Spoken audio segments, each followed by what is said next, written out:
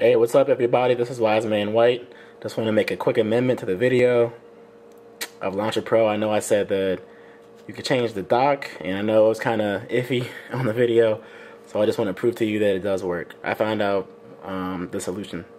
So like I said, go to Preferences, and well, as you can see, I got the glass bar that's built in, but it's not a custom.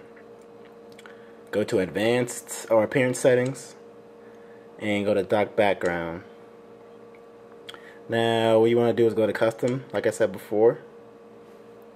I'm going to change it to the grass one this time.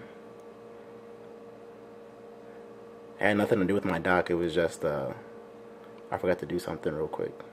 So let's see. I'm going to pick this grass right here. Now what you want to do before you go back to the home screen, if it doesn't change, like right there is blue, you want to go to Preferences, and you want to go to Restart Launcher Pro. And it's going to ask you, are you sure you want to proceed? Hit yes.